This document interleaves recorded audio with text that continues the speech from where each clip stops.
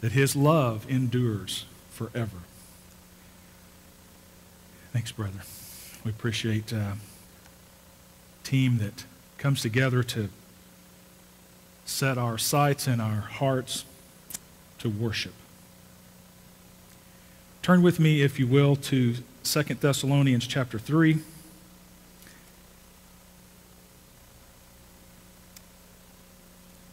Titled this A Pastor's Desire, and it's more specifically what we see out of Scripture here from Paul and his desire for this church at Thessalonica.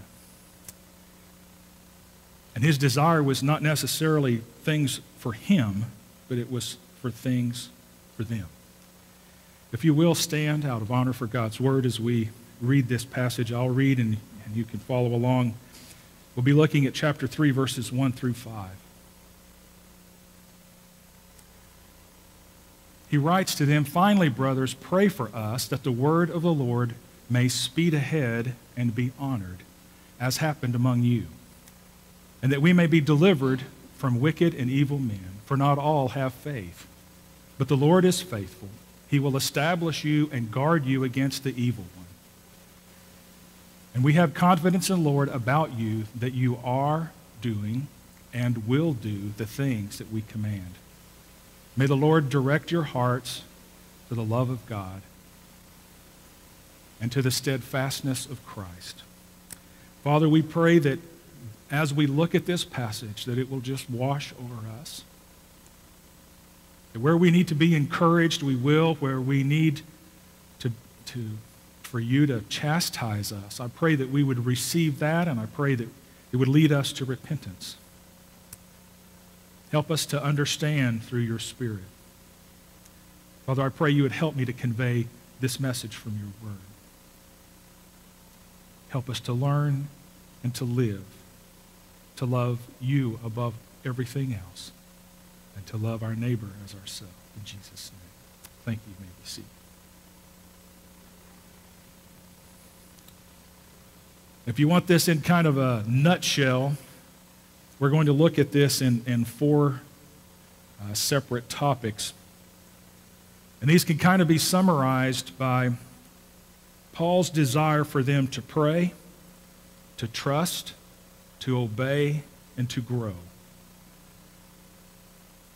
When I read through that and kind of thought through that, that song came to my mind, Trust and Obey. Remember when you were little and you sang that? For there's no other way to be happy in Jesus but to trust and obey. We have here a series of general instructions for the church and its mission and its life. And this is being presented here in chapter 3 kind of under two main topics. One is Paul's desire for the church, and that's what we're going to look at here in verses 1 through 5. And then also the danger of idleness that follows in verses 6 through 16, and then there's a couple of verses where he finishes out the book. We're going to spend the time that we have this morning in verses 1 through 5, where this pastor communicates his desire from his congregation. Several passages deal with the responsibilities that we have as sheep and the responsibilities that shepherds have, or under shepherds, if you will. Scripture is clear in stating the duties and responsibilities of both. And we see this in 1 Thessalonians, where in chapter 5, verses 12 and 13, "Now we ask you, brothers and sisters, to acknowledge those who work hard among you, care for you in the Lord, and who admonish you. Hold them in the highest regard in love because of their work. Live in peace with each other." We also see here in this commands for the sheep. We're to acknowledge those who work hard among us, those who are over us and care for us, hold them in the highest regard. And then kind of interesting enough, it seems almost out of place, he says, live at peace with each other. It's amazing how that part of us living with peace, or maybe not living with peace with each other, has an impact on the under shepherd. We also see commands for the shepherd, or the under-shepherd, in John chapter 21, verse 17, simply stated, "Tend my sheep." A lot is packed into those three words. In Acts chapter 6 and verse 4, there was a commitment by the under-shepherds to devote ourselves to prayer and to the ministry of the word. And then also in Hebrews, believers are to obey and admonish so that their pastors can do their work with joy. Chapter 13, verse 7, obey your leaders, submit to them. Let them do their work with joy, not with groaning. And then in our text this morning, it provides additional insight directly from Paul's heart regarding what any dedicated pastor desires from his people. So we're going to look at that in these four headings of prayer, trust, obey, and grow. Now you'll remember that in the middle of all of this, this church at Thessalonica was not without its problems. A few of the believers were lazy. Some of them were timid, and some of them were weak. They all tested one another's patience. And if you're going to live as a family together, and you're going to love and serve others as a family together, that's going to happen. There are going to be at times when things it's not your day. Everything that can go wrong seems to go wrong. You get testy with one another. We also see that at times they were shaken and troubled by rumors.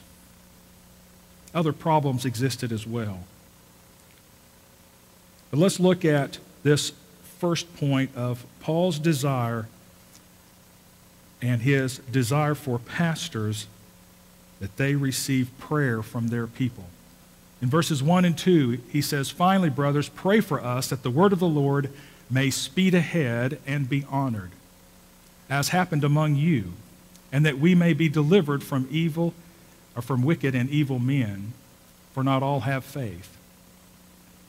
We see in this passage that this sequence of responsibilities is kind of logical. It's learning and living, and they go together.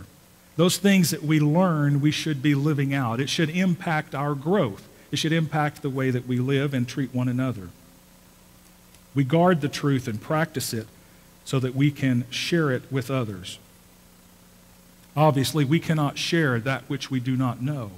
So it's imperative for us to know the living God first, for us to have a relationship with Him. Our purpose statement begins with that topic of follow Christ. Love God, love others, and serve the world.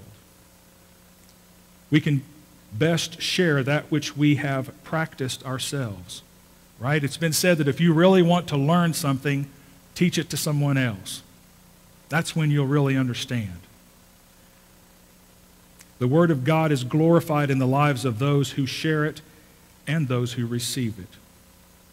So under this, pastors' desire for their people's prayers, the first part is to pray for the messenger. Paul's plea for prayer for himself and his associates, as he says, "Brothers, pray for us."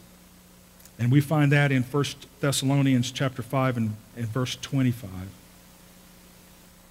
Paul is making some concluding remarks there when he says in verse 23, "Now may the God of peace himself sanctify you completely, and may your whole spirit and soul and body be kept blameless at the coming of our Lord Jesus, who calls you, he who calls you is faithful. He will surely do it. Brothers, pray for us."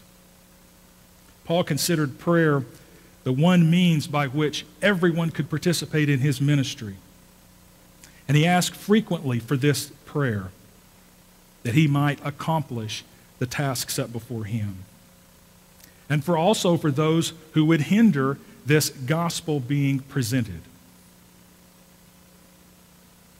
So why is prayer so important in the life of a pastor? You've heard, don't judge a man until you've walked a mile in his shoes. And I think that's the same thing here with pastors. It's hard for us to even conceive the weight of the souls in leading a congregation. One of the things I found that was interesting, some statistics about American pastors, and this came from prayingforpastors.com. I want you just to think about some of these numbers. The first one, 1,700 pastors leave the ministry each month due to moral failure, spiritual burnout, or contention in their churches. That's a lot of pastors. We'll just continue to move on through those. 50% of pastors are so discouraged that they would leave the ministry if they could, but they have no other way of making a living. 70% of pastors constantly fight depression.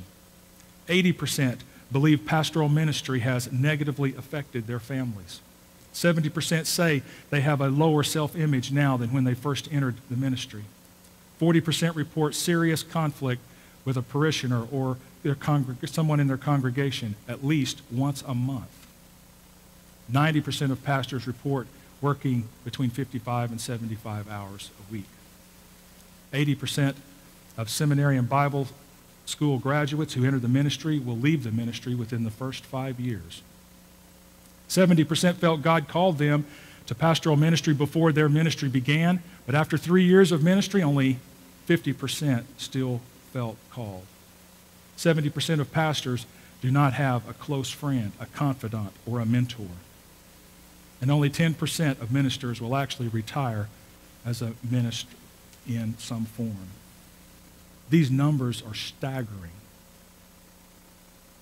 And for me, I would even ask the question, well, why is it so important that I pray for my pastor? These numbers reveal that need. And if you look at the toll on pastors' families, 50% of pastors' marriages will end in divorce.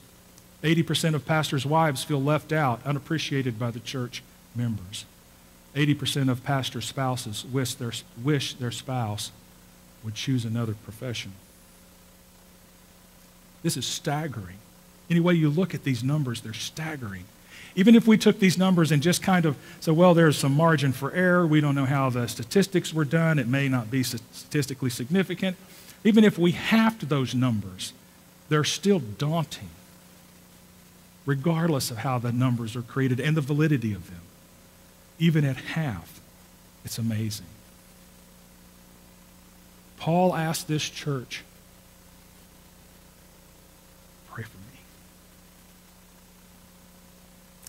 So I think this morning, the challenge that we've been given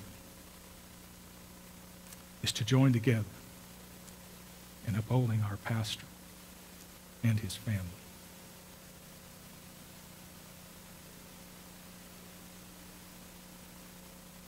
The sad truth is pastors often feel lonely, overworked, underappreciated, and unqualified to fulfill the call of God in their lives.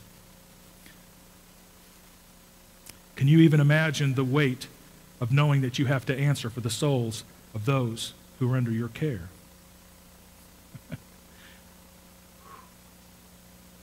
Just that in itself, I can't even get my head around that. Knowing that Brother Bill cannot change my heart, he can't change my mind, he can't change my attitude. The only person that can do that is the Holy Spirit. So he's charged with gathering a group of people in this particular congregation, leading them to holiness, to godliness, to be able to minister the word themselves. And all the time, he has to rely on God to do a work in my life that he can't do. I mean, it's just amazing. So what are we supposed to do?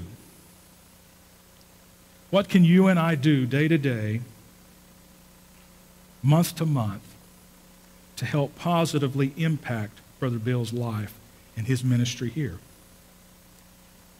Well, obviously, we can rise to this challenge that Paul asked the church at Thessalonians, or at Thessalonica, to rise to, and that is commit to praying for our pastor.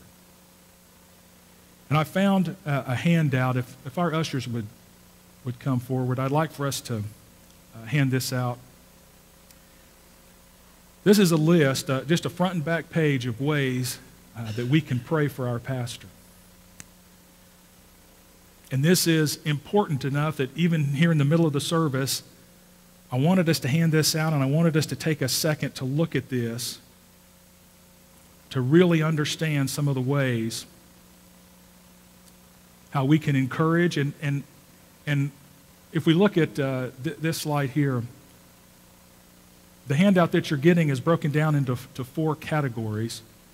There's personal needs, family needs, spiritual needs, and congregational needs.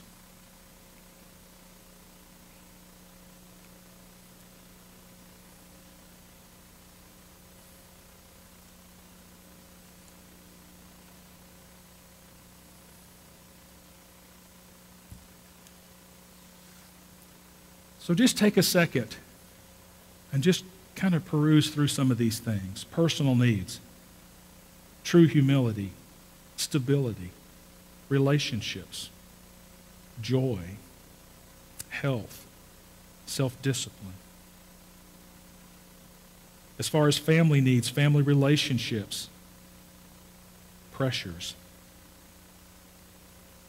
Spiritual needs, spiritual refreshness or freshness, prayer, integrity, spiritual warfare, accountability. Congregational needs, pulpit preparation, Christ-centered and Christ-exalting preaching. There are many of these things we can just simply thank God that He is already working that out here. And pray that He would continue to do that. Faithful relationships, congregational growth, mobilization, discernment, counseling. A lot of these, we could pray for each other.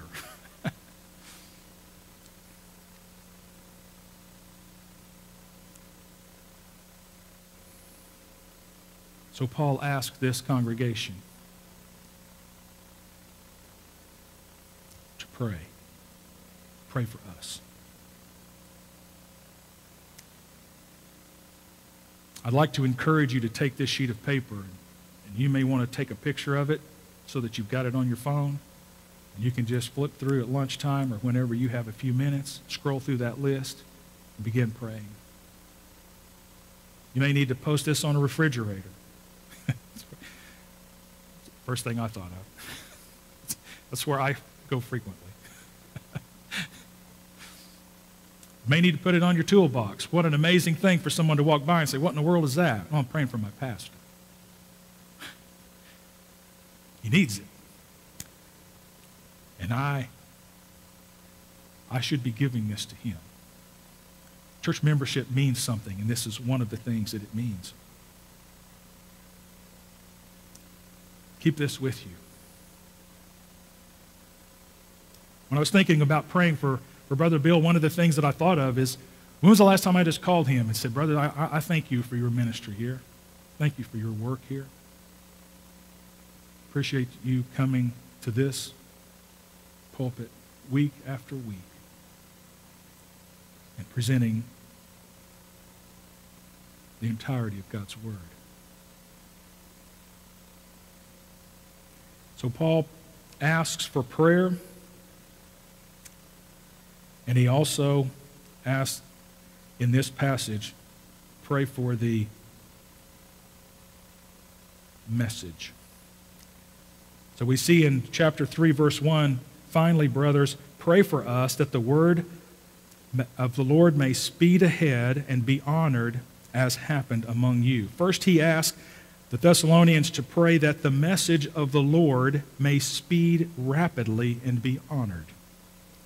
Speed ahead or speed rapidly translate this word that means to run. Paul is asking for the prayers of people, not only for him, but this message that he is delivering and taking would actually be unleashed to run.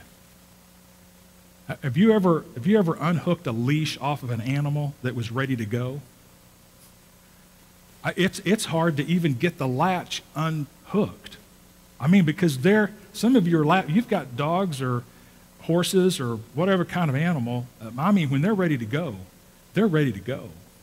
And you telling them to sit and to be still while you get that latch undone is not a part of what's going on. That's the same kind of thought that came to mind when I thought about this message, this gospel being unleashed. It needs to run hard and fast and free. Brother Bill has said many times, we don't need to defend the word.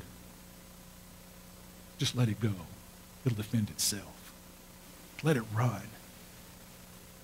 And while it's good for us to know the word, it's good for us to understand the word, to study, to show ourselves approved, arguing the finer points of this gospel doesn't quite measure up to the task that we've been given to go and make disciples. It's good for us to know those things. It's good for us to think through, what does this mean? What is the meaning of this word, this text, this book? How did it impact the people that it was written to? That's good things for us to know. But don't forget our mission. Our mission is to love God with all of our heart and soul and mind, and to love our neighbor as ourselves. That fleshes itself out day to day in me being a good disciple and me being a good disciple maker. Both of those encompassed here. We see here that Paul requested prayer not for himself, but for the gospel, that it might be spread even more rapidly than it had to date. And it was spreading quickly. We also see in chapter 3, verse 2, he says, and that we may be delivered from wicked and evil men, for not all have faith. Paul had once been an opponent to this gospel being spread. He knew the type of obstacles he could face. He had been on the other side of that, right? He had been on the side opposing the spread of this. He had been on the side opposing the people who spread this gospel, this good message. And he says, I need for you to pray that this may be delivered, that we may be delivered from wicked and evil men, for not all have faith. Paul was asking the church to pray that he and his co-workers would be delivered from those who were not persons of faith and who would use any means to stop the spread of the good news. And we see this in the countries that we pray for week by week, all year. There are many who are not of faith, who will use any means possible to stop the spread of good news. So we see first that pastors desire their people's prayers, and then we also see pastors desire their people to trust in the Lord. Pastors desire their people to trust in the Lord. In verse 3 it says, but the Lord is faithful. He will establish you and guard you against the evil one. No matter what difficulties faced them, Paul knew that the Lord would be faithful to accomplish his purpose for them. That takes faith. For Brother Bill to believe that God is going to accomplish in my heart and in my life the faith that's necessary, I'm not sure how much I would trust me to be faithful.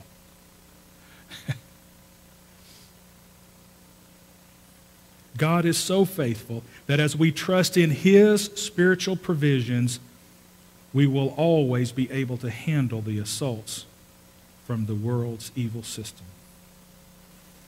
So what does it look like to trust? The psalmists capture over 50 examples of this trust. And I just went through and picked out a few of these. And if you want a copy of this, let me know. But I just want you to just listen to this as the word washes over you and think about. You can trust the Lord. Some of these are just a statement of such, and some of them are examples of how. Offer the sacrifices of the righteous and trust in the Lord. Those who know your name, trust in you, for you, Lord, have never forsaken those who seek you. Have you ever felt forsaken? But I trust in your unfailing love. My heart rejoices in your salvation. Do you need salvation? The law of the Lord is perfect, refreshing the soul.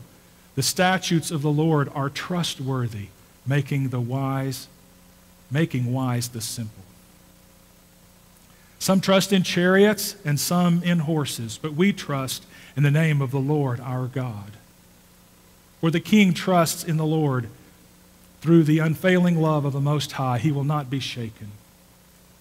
In your ancestors put their trust.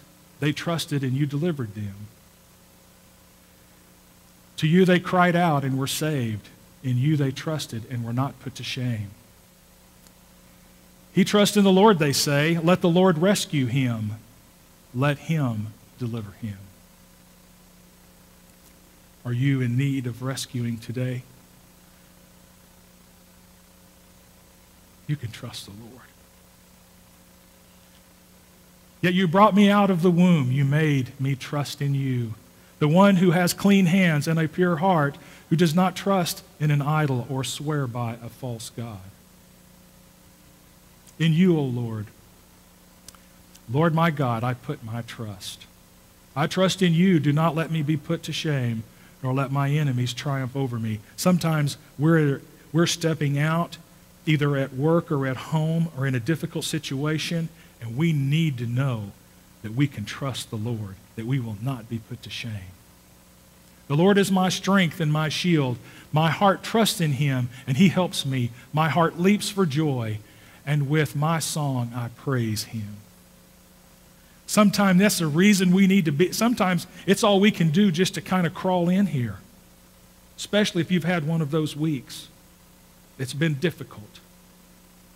Sometimes you're going through a situation that's long and drawn out. It's not just an episode that happened last week. It could be something that's ongoing for many months. And you come in here and your guts are hanging out. You don't know whether to come in out of the rain or just stand out in it. I've been in those situations. Here.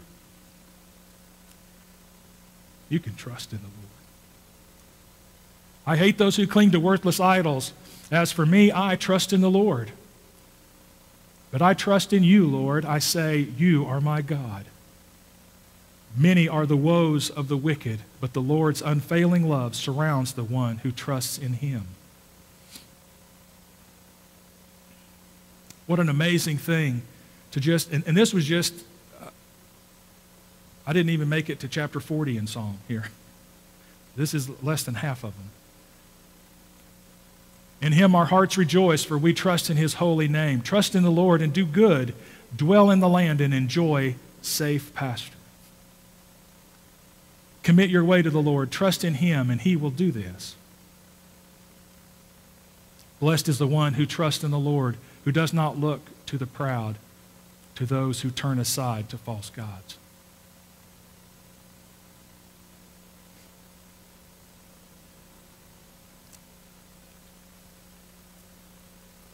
Pastors desire their people to trust the Lord. Just looking at the beginning of Psalms, we've seen 15 or 20 ways. Confidence in the Lord as the one who strengthens and protects his people lead to a confidence in the church and the sure perseverance of the faithful. Paul intended, and his intent was, to call the church to persevere in the walk and the ministry given by the Lord, even as he himself persevered based on his confidence in the Lord. The third pastoral desire that we want to look at is in chapter 3 and verse 4. And we have confidence in the Lord about you that you are doing and will do the things that we command. This is a pastor's desire for their people's obedience to what is taught. Based on what they were already doing, Paul had confidence in the Lord that they would continue to do as he had taught them.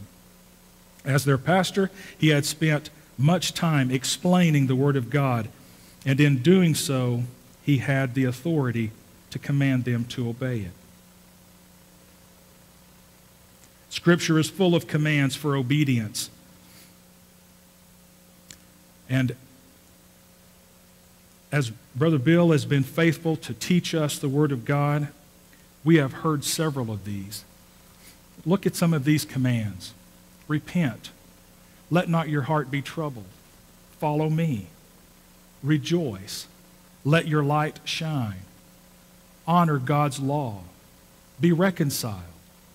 Do not commit adultery. These are just some of the commands of Scripture that as we work through books, chapters, and verses, this is what we hear. Keep your word. Love your enemies. Be perfect. Practice secret disciplines. Giving, praying, fasting. Lay up treasures in heaven. Seek first the kingdom of God. Judge not. Do not throw your pearls to pigs. Ask, seek, and knock. Do unto others. Choose the narrow way. Beware of false prophets. Pray for those who spread the word. Honor your parents. Fear God, do not fear man. Listen to God's voice. Beware of false teaching. Deny yourself. Do not despise little ones. Go to Christians who offend you. Forgive offenders. Beware of covetousness. Honor marriage. Lead by being a servant. Make the church a house of prayer for all nations. Pray in faith. Bring in the poor. Render unto Caesar. Love the Lord. Love your neighbor. Be born again. Celebrate the Lord's Supper. Watch and pray. Keep my commandments. Feed my sheep. Make and baptize disciples. Teach disciples to obey. These are some of the commands of Scripture, certainly not exhaustive, but just some of them. We're going to hear these in and out of passages that we look at week to week, month to month. These are the things, these are the commands that we are to obey. These are the commands that a faithful minister of the Word presents to his congregation and says, "Thus saith the Lord."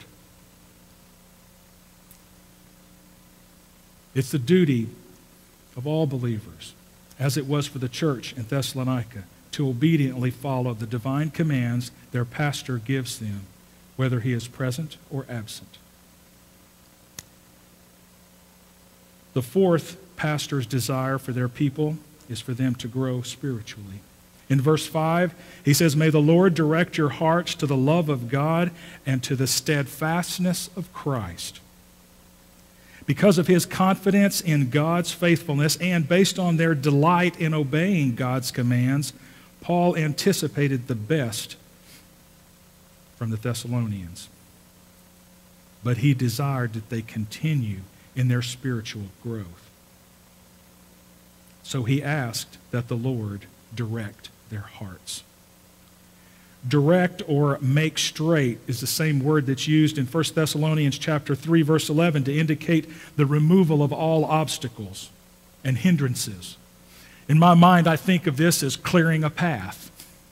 Sometimes when we're in a crowded group of people, my wife will pull me along and she says, "You go first." Why? Well, it's easy for her to fall right back in behind me because, well, I'm about twice as wide as she is.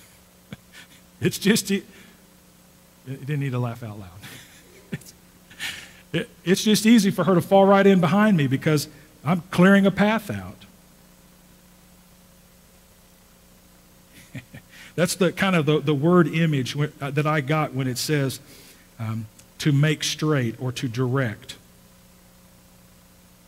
Paul did not want their spiritual progress to halt, but rather that the Lord would clear the way so that their hearts or inner persons would move into the love of God. Second, the apostle desires that God would direct the Thessalonians' heart to grow stronger in the steadfastness of Christ. Paul wanted the Thessalonians to increasingly understand how patient Christ was with their sins, their problems, and their struggles. Why? This leads to greater spiritual endurance. This demonstrates that we're good disciples of Christ. We take this word, we trust it, we obey it, and it causes growth. So how do we grow spiritually? In my life, it seems like that as I pray and as I trust God, as I obey Him, I do grow spiritually. And the times when I do not trust Him, the times when I do not obey Him, He offers a second opportunity. We will get these lessons down.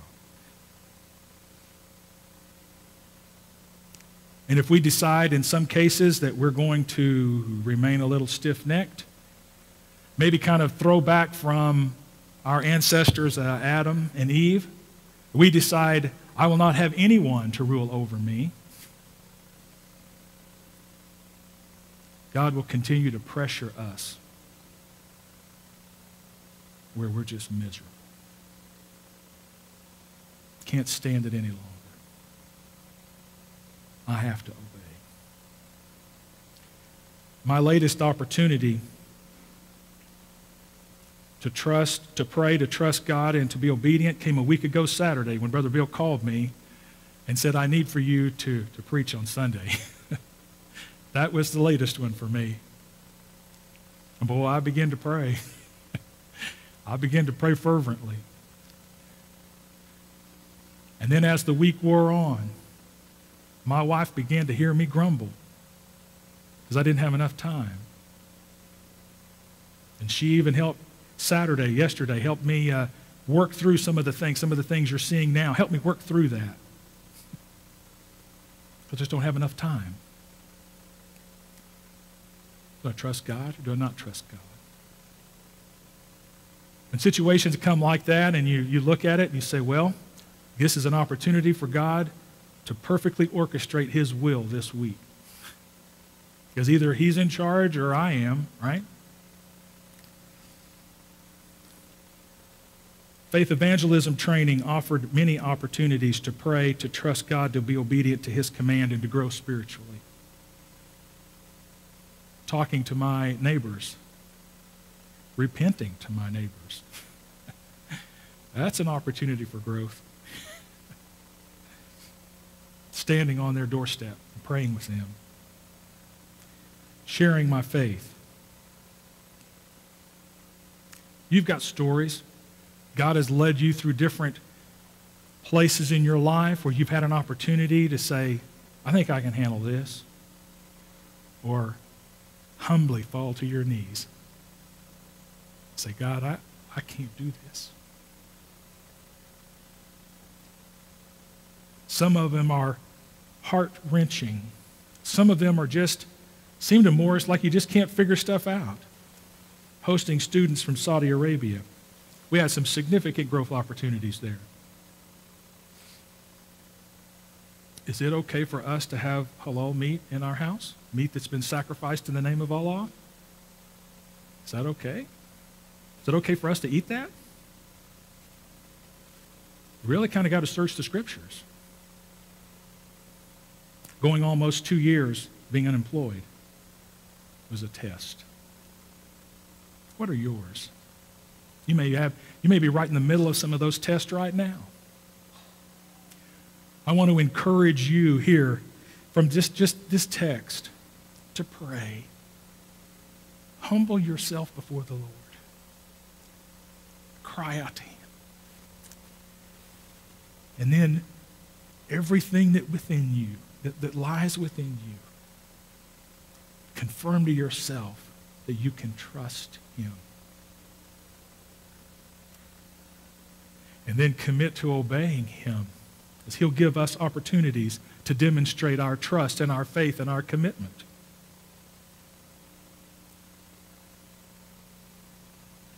So in this passage, Paul provides an excellent example of genuine pastoral concern.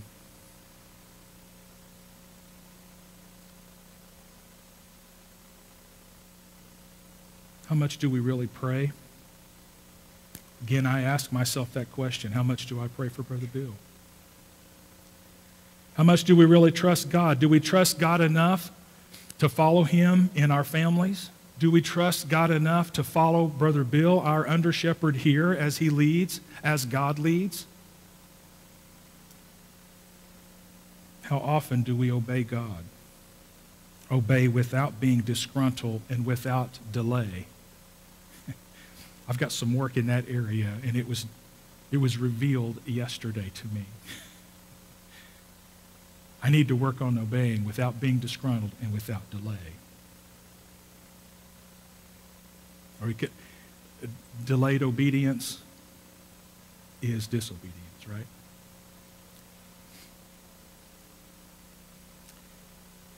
These are the measure of our spiritual growth. You may be here this morning and you've never really trusted God, not with your eternal destiny. Well, you can. Right here, cry out to him to save you. If you have perhaps a need to repent to God for your lack of prayer, or maybe your lack of trust, or perhaps a lack of obedience,